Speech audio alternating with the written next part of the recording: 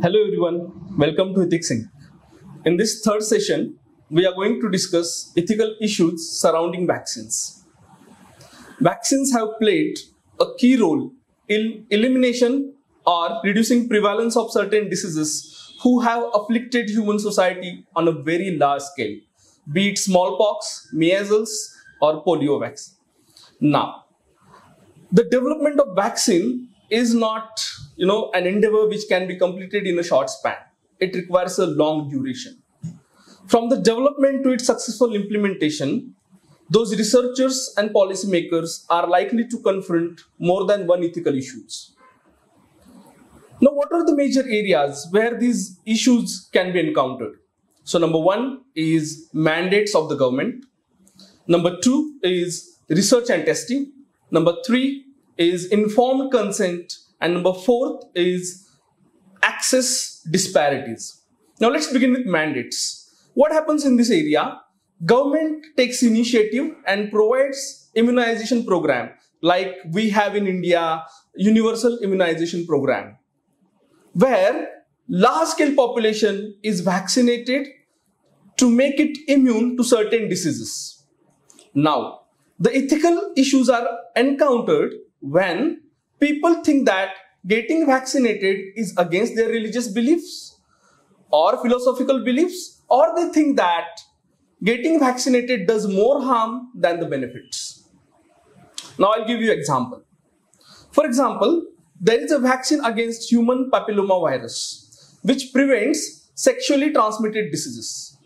But those people who are religiously conservative and who think that sexual abstinence is more important than vaccination, they oppose this vaccine.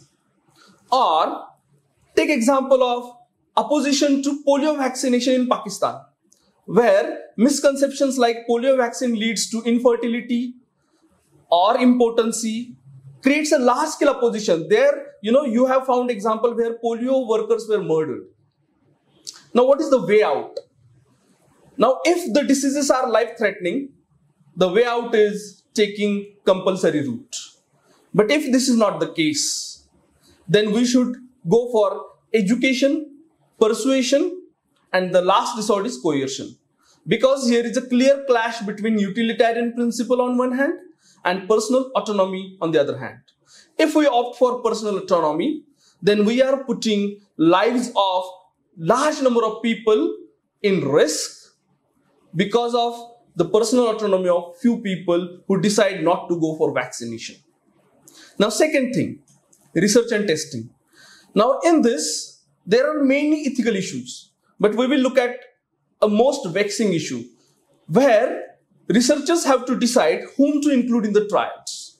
This is particularly vexing or dangerous where diseases are life-threatening, fatal, and untreatable.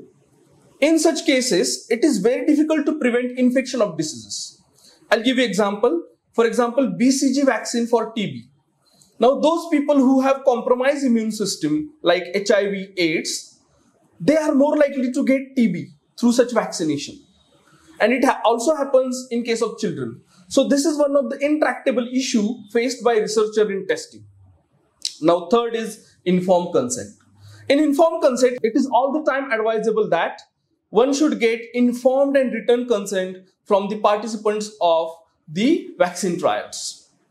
Now, while doing so, one thing should be kept in mind that participant may not be in position to understand all the processes involved and their implications.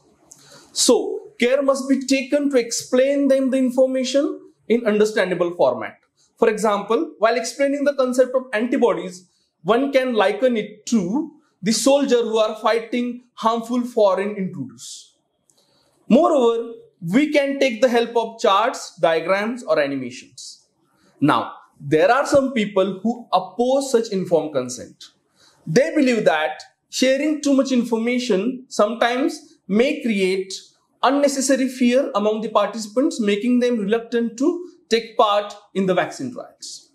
But if we keep in front of us deontological perspective, we will find that it is must to share relevant information with all the participants because such trials have significant impact on their lives.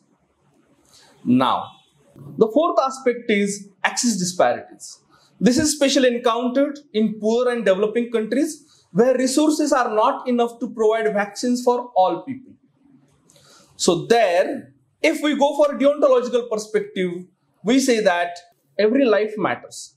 So what is the way out? Provide vaccine to all. But what if resources are not enough? Then there, John Rawls' theory of justice helps us. Here John Rawls says, we should go for the people whose least well-off has not happened or who are poor. If talking medically, then we should go for those people who are most susceptible to the diseases like COVID-19.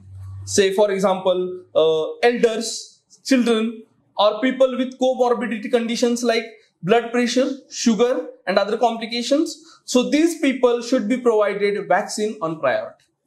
So these different philosophical approaches help us to overcome these different ethical issues encountered around vaccine development and successful implementation of the vaccine.